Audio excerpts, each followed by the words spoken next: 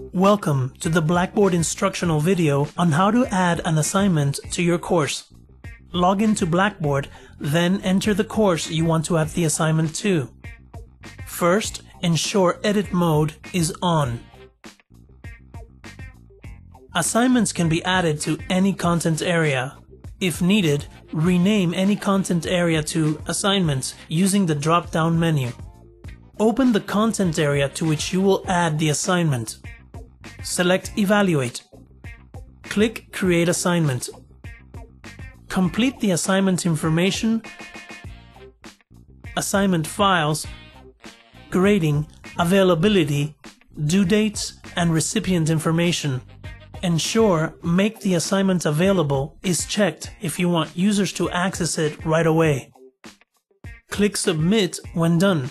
The assignment has now been added. Thanks for watching.